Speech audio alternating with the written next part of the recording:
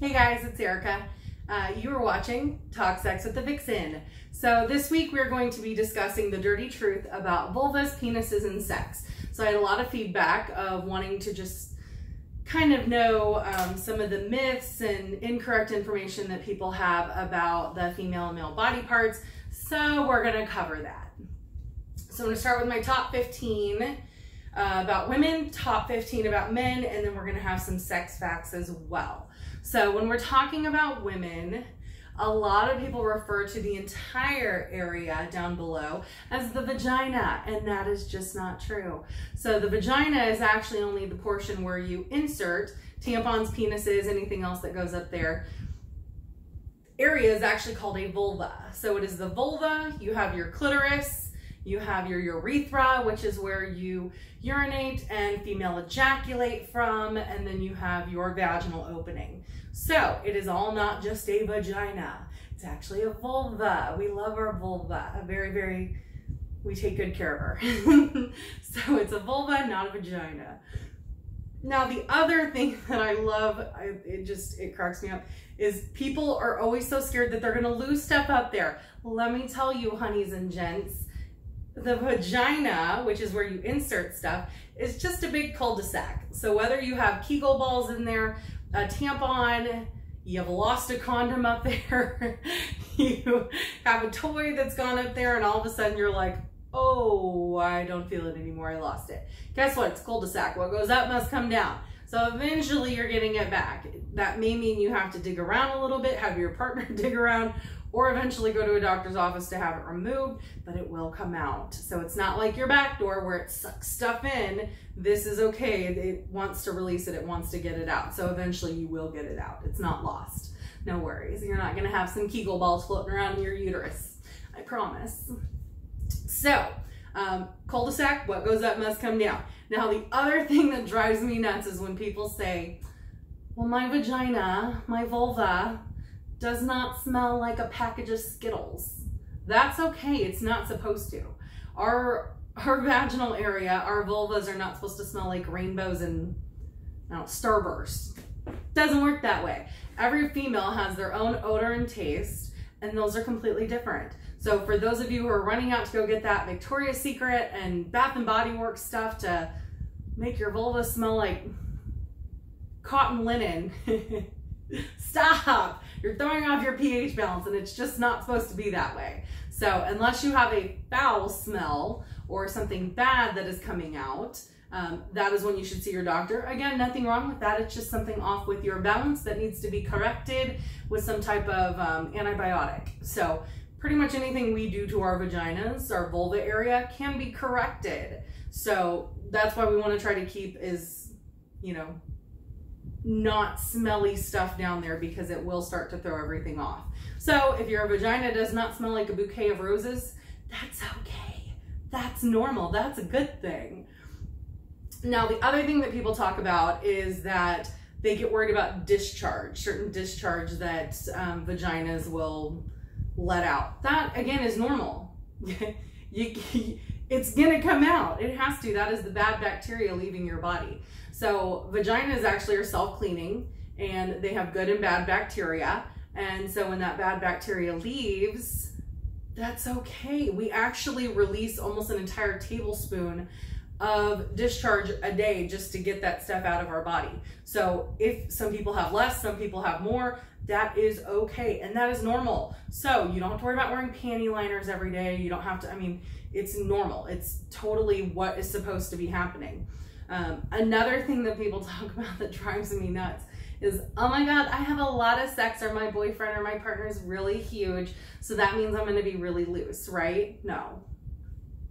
Sorry, fellas, I know you think you've knocked the bottom out and, totally pounded it like it doesn't matter. Our vaginas are used to taking a pounding. They are made to stretch out enough to give birth to babies. So, yeah, they're good. They're used to getting roughed up and being able to bounce right back. So, unless you have multiple natural births vaginally, that is the only time you should really have to worry about stretching. And normally the doctor will sew you right back up to where you were before. So sorry, fellas can't use the excuse throwing a hot dog down a hallway. that's not how it goes. It doesn't matter how much sex you have.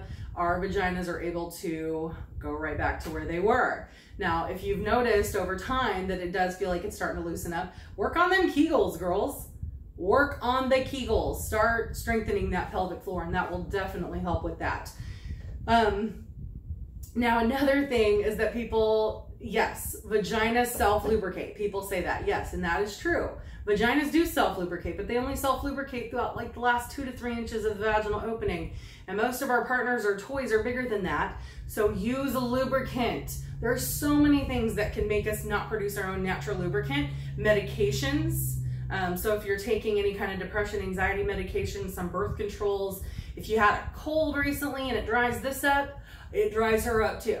So partners, don't take it personal. If you're like, man, you're always so wet all the time, and then now you're just not. Well, guess what? Something might just be going on. It's not you. It's not that we're not in the mood. But guess what? You should be using lubricant every single time. And I'll say this in every single one of my videos. Lube, lube, lube. Lubricant. Use it every time. Whether you're by yourself or with a partner. Always use lubricant to keep from tears. So go ahead, girls. Don't clamp them thighs together. Let them loose. You can have as much sex as you want, and it's not going to make you loose. So if that's what you're worried about, don't be. The other thing that really drives me nuts too is that people tend to think that all vulvas look the same, and they don't. So we have labias. We have labia minora and majora, which is the small lips and the bigger lips on the outside. And those are all different shapes, sizes, colors, textures, ridging. They're all freaking different. And guess what? They're all freaking sexy. So it does not matter if you tend to have bigger labias or smaller labias, or it doesn't even look like you have a second set of lips. That is okay. Everyone is going to look different, and there's not a norm of how they're supposed to look.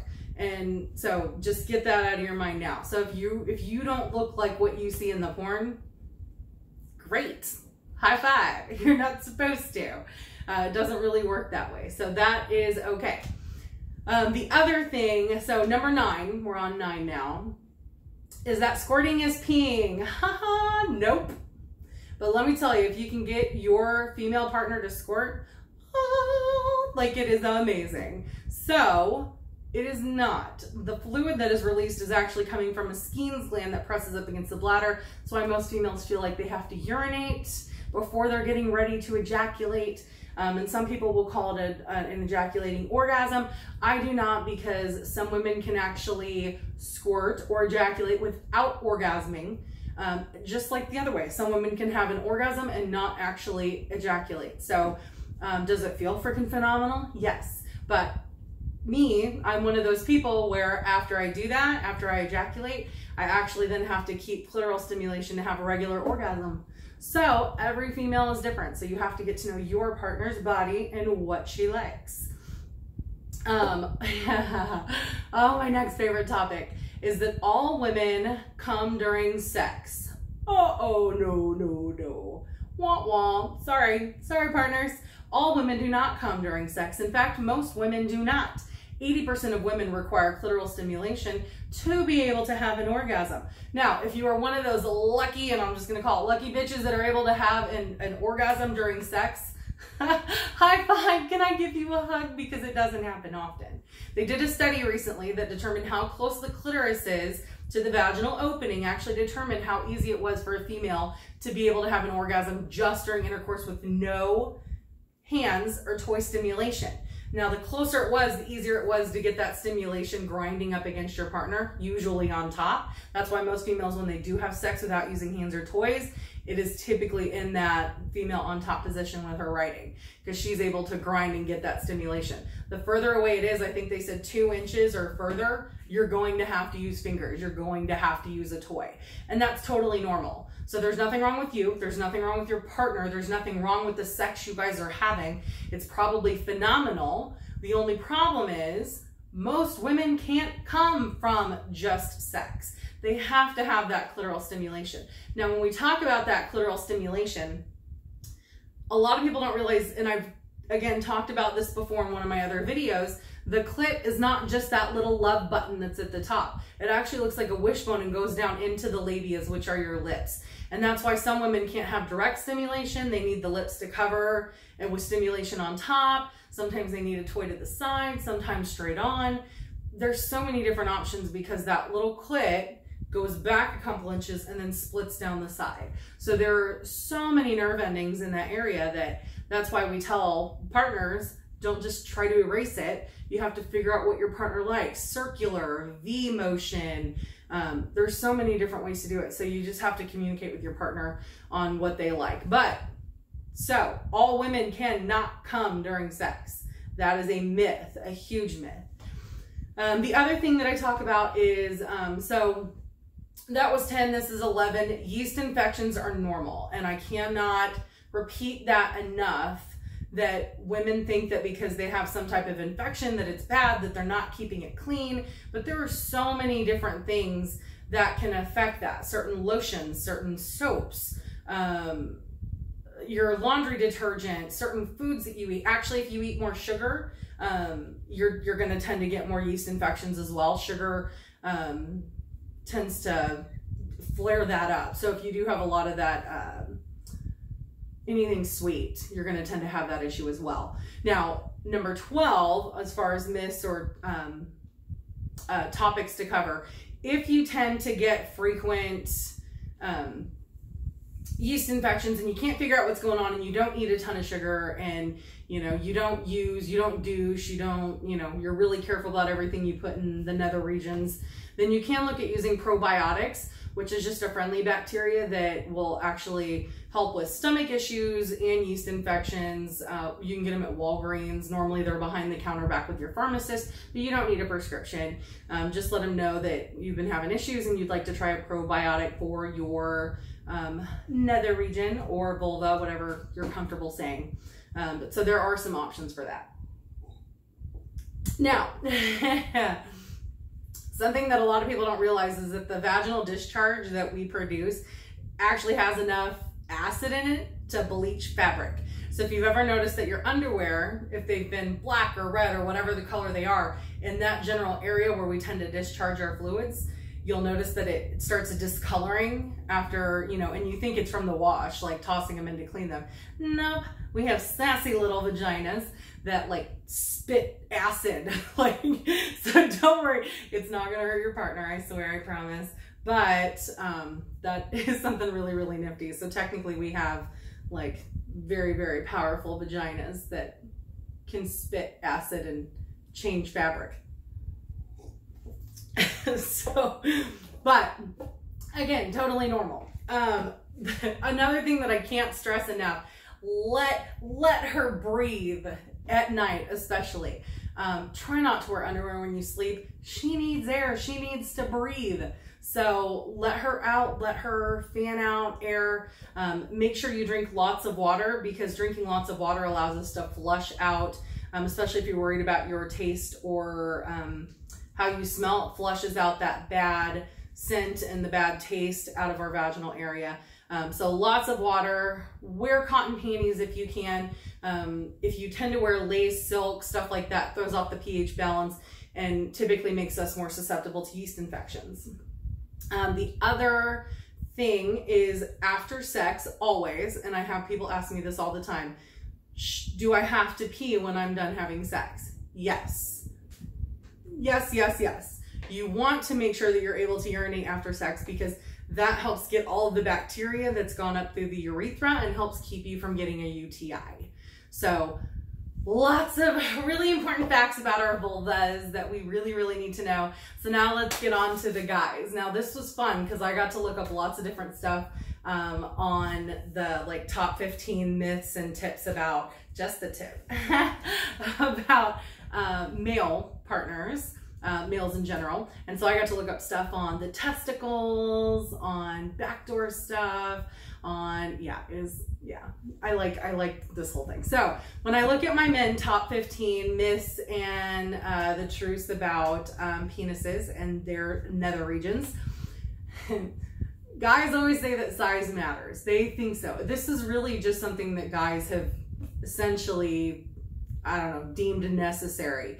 Now there's always going to be exceptions to that rule. And yes, some women are like, oh yeah, the bigger the better. But for most women, it does not matter. It really doesn't. We care more about the motion of your ocean than the size of your boat, most of us. So they actually did surveys, and 90% of women preferred wider or thicker penises versus having them longer. So length does not always matter. But in those same statistics, 85% of women were more than happy with their partner and what they were packing. So they are satisfied. So unless you're just really stressed out about it and, oh my God, I gotta have a big penis because it's the only way it's gonna make, my partner happy. No, I mean, if it is, get an extender, use a pump, or just give better foreplay.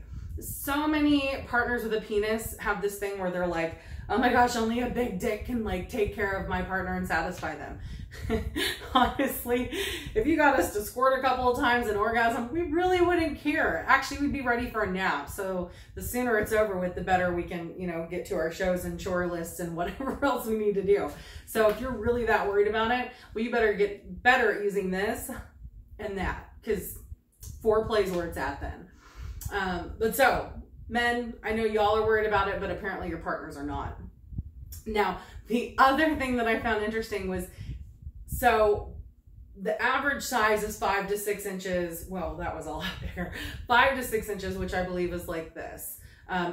The other half of your penis is actually in your body. So please don't overestimate using those numbers. So even though you have 5 to 6 externally and you have 5 to 6 internally, that actually attaches to the body, don't include that, because that's like very deceiving. So stick with the number that you have, but I did find it interesting that the other half of the penis is actually on the inside of the body. So technically you could be packing, 10 to 12. But don't false advertise. That's not right. Now, for those of you speed racers who tend to think that you are a premature ejaculator, that is a really big issue for a lot of couples that I've talked to, and a lot of men who are just super worried about the length of time that they're supposed to last during sex. Now, the problem is there's not really a standard across the board. So 20 to 30% of men will suffer with premature ejaculation. Now, the problem is when you talk to these people, some people think 20 to 30 seconds is premature ejaculating. Others go 20 minutes and think that that is premature ejaculating. So every person's different as far as what they think. The median that most male partners with a penis will last before they ejaculate is 5.4 minutes, which wouldn't be a problem if you're able to take care of your partner first. But again, this is something that each couple has to talk about and to decide what to do. Now, if you are worried about going too quickly, there's lots of things you can do. With my other job, we offer stuff that will desensitize and help you last longer. That's called Up All Night. Otherwise, you can use C-rings, any kind of cock ring that goes on the back of the penis that helps hold the blood in there, that keeps you harder, makes you last longer. So C-rings are a ton of fun. Plus, you can get some that are vibrating that your partner can use to help them orgasm as well, so that you both get something out of it. So there's some different ways to make you last longer as well.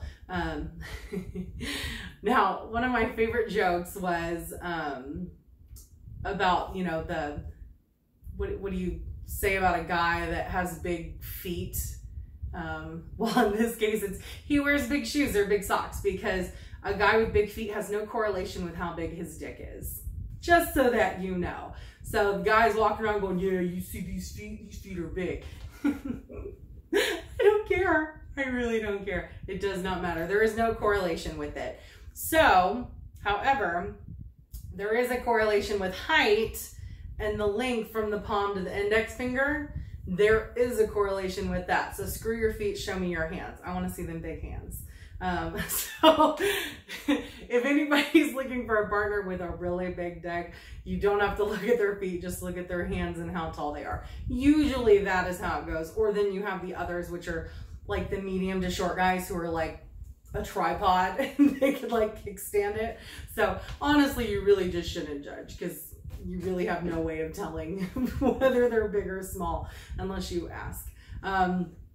Now, something else that I like to talk about is morning wood. So people don't realize that guys will actually have 3 to 5 erections every night in their REM sleep. And this happens every night, and they don't know if it's to keep them from urinating, because if a guy's ever tried to pee while he's got an erection, it's usually pretty hard to do.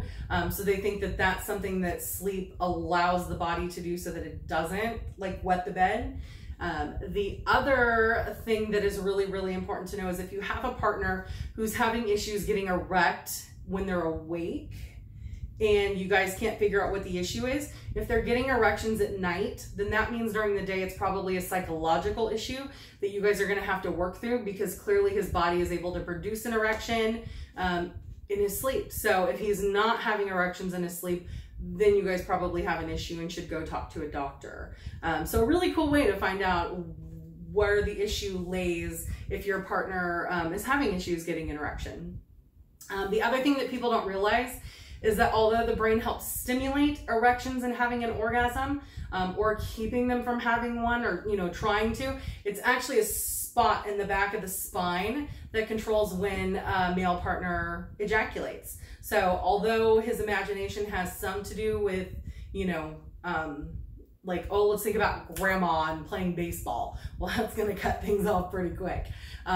So the brain does help stimulate that, but it's actually a spot in the back of the spine that controls when they ejaculate. So some men just can't help it. That's just what happens.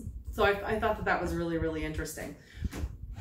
Another thing that guys seem to think is this huge deal is the angle of the dangle. So some men go left, some go right, some aim up, some aim down. It does not matter. I don't think I've ever seen a penis that's like straight on. Some of them you have to like literally walk around the corner in your bedroom to hop on and ride. That's okay. There's different angles for every dangle, and that is okay. That is totally normal.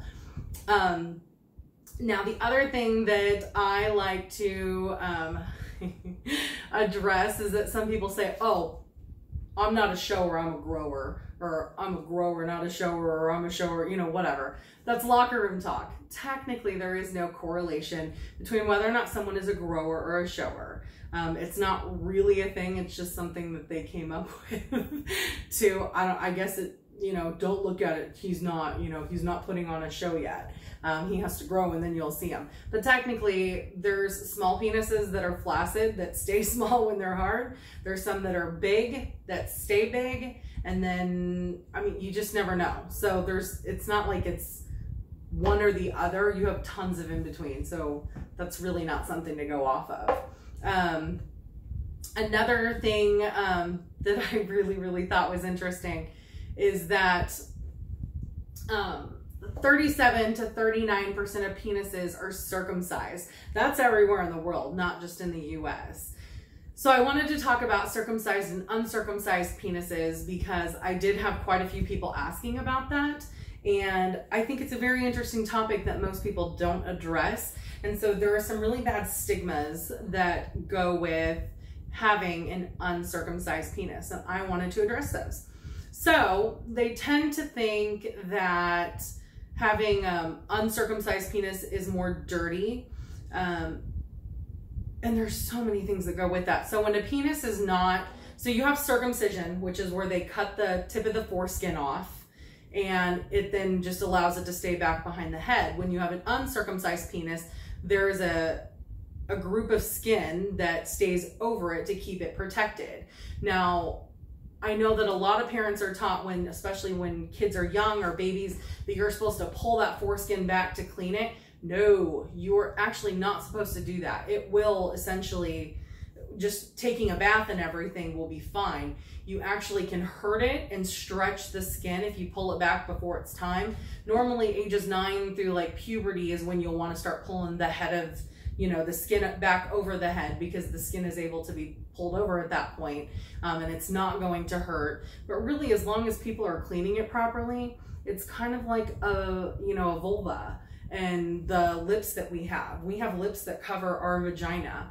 And so after a full day of that, you'll probably want to wipe it before you get ready to have sex, just kind of clean her up a little bit. It works the same way with uncircumcised penises.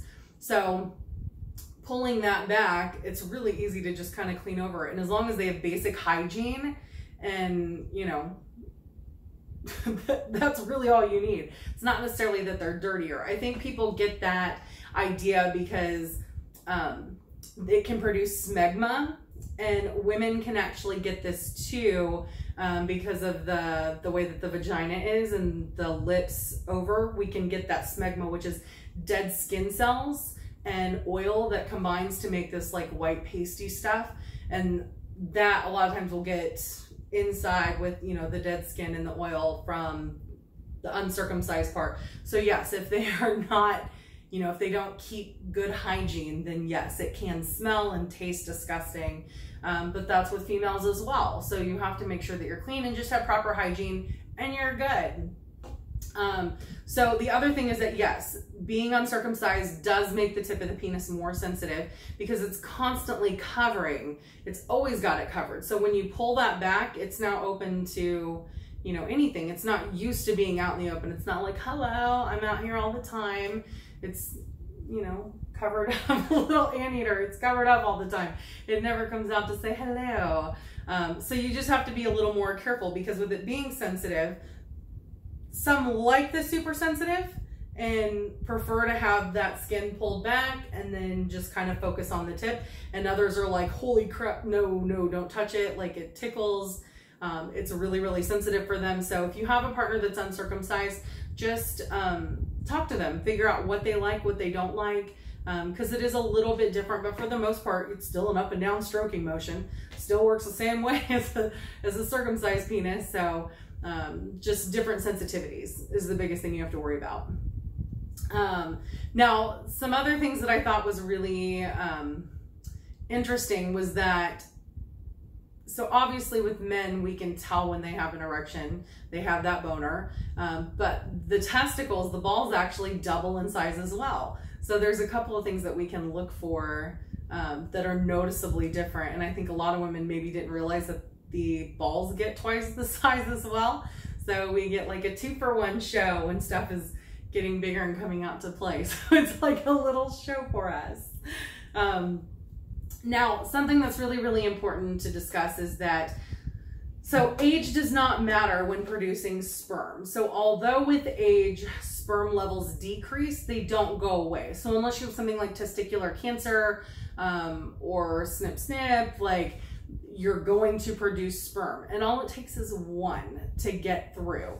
So a lot of people think that age, I think I read an article, he was in India or something, he was 98 and was becoming a dad because he's still producing sperm and it only takes one to get through there and that's it. So just because you're older doesn't mean that you're not going to have to worry about pregnancy issues. If you're sleeping with a female partner, you can still have that no matter what age you are. And just, okay, so something that I thought was really interesting. So like with boobs, one boob is always one bigger than the other. So like my right one is like a whole cup size bigger than my left one. So that is with most women, pretty much everyone, they're asymmetrical unless you buy them and they're, you know, perfectly done. You're typically gonna have one bigger than the other. Well, guess what? Guys have that with their testicles too. So one is always bigger than the other one. And so what that does is that keeps them from damaging each other when they're sitting or when they're running. But also it helps them to keep cooler temperatures down there. Because heat, especially around the testicles, is not a good thing, especially if you're trying to get pregnant. Keep the balls, keep them cool. Do not put laptops on them, no cell phones in the pockets, no hot tubs, showers only. Try not to keep them too warm. You want to keep those boys cool. They got to be cool.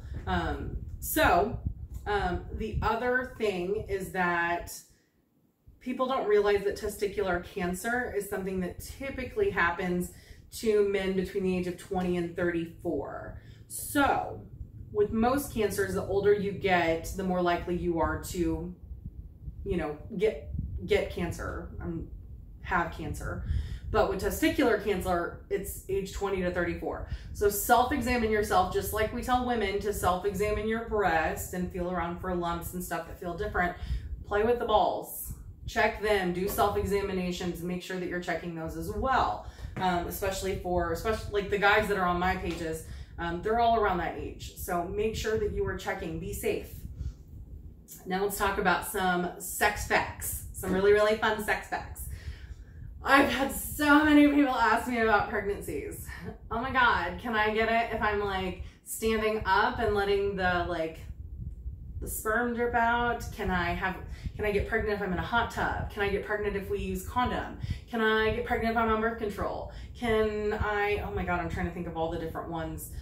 If I don't have an orgasm, but he does that mean that we,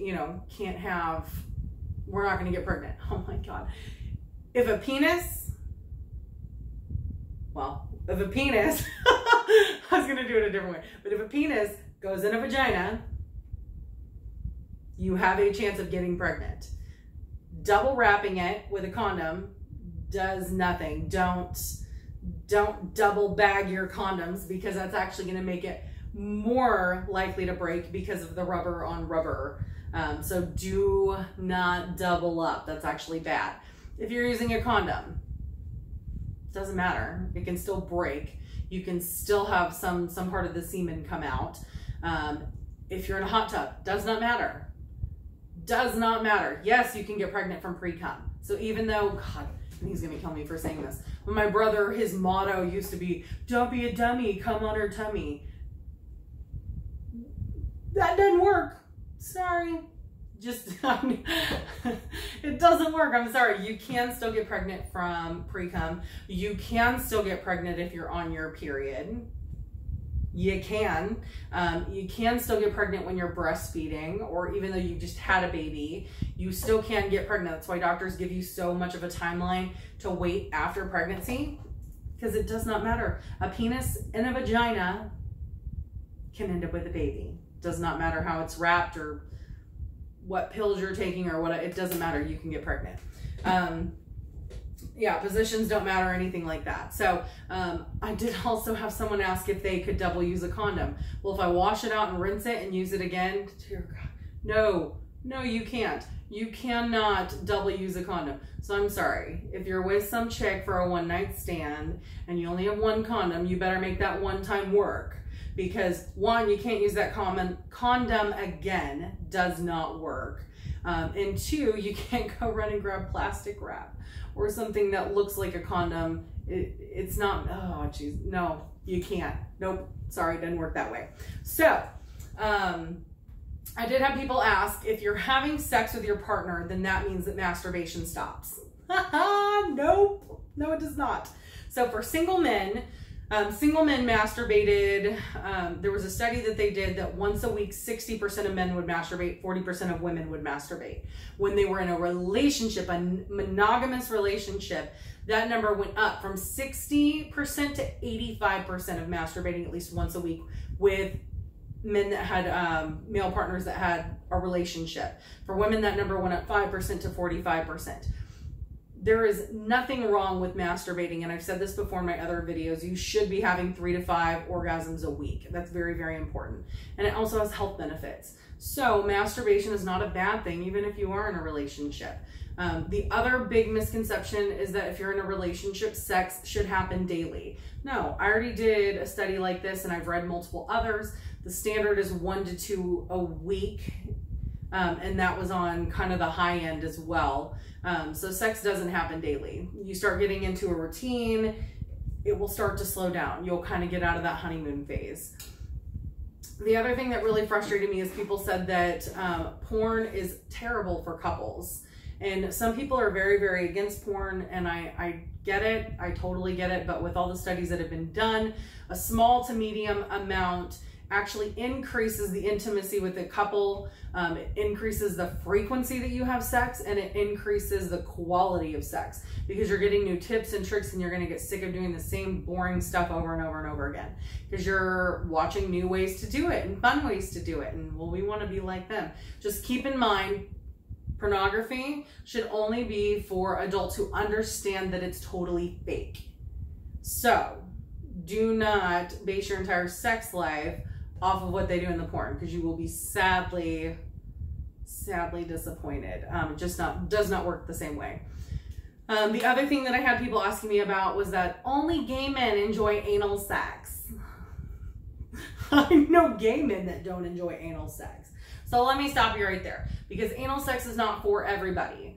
Is it pleasurable? Oh, fuck yes. Yes, it is. For women, for men, I don't care if you're gay, straight, pan, trans, it does not matter. Anal sex is fun. Anal sex has a ton of nerve endings back there that make it amazing and increase your orgasms tremendously. Some people are just not into it, but do not think for a second that just because you like any kind of backdoor play that you must be gay if you're a male. No, that's not how it works. So much more to it than that. It has more to do with the person you love and not just whether or not you like anal sex. But it is a lot of fun. So it doesn't matter how you associate yourself. Try it by yourself, try it with a partner. Anal sex is fun, high five. The last thing that I talk about tonight is, oh God, I have so many people ask me about this. How do I make my vagina taste good? Or for guys, how do I make my jizz taste good? Because my partner complains what it tastes like. Well, let me tell you. If you stick with a lot of meat and fish and even certain veggies will do that. If you want something, if you want your sperm or your vagina, your vulva area to taste good, remember that the foods that you eat 3 to 12 hours before will then determine what it tastes like. So try to plan your day food-wise with what you're going to be doing that night. Anything fruit-wise, so fruit, especially anything acidic for females, fantastic, and actually makes you taste a little more sweet. So try to stick with the fruits, pineapples, oranges, juices, anything like that that's real acidic is really, really good. Stay away from cigarettes, alcohol, asparagus, onions, red meat, and fish. Those are your big no-nos, and that's what will make you taste bitter and not very good. So plan ahead. Make your partner want to lap you all up because you taste yummy. So those are all of my myths, tips, tricks, the dirty truth about vulvas, penises, and sex. I hope you guys learned a lot. I will be sending out another survey to find some more topics and ideas. I hope you guys enjoyed this. And as always, I love you all, and thanks for watching Talk Sex with the Vixen.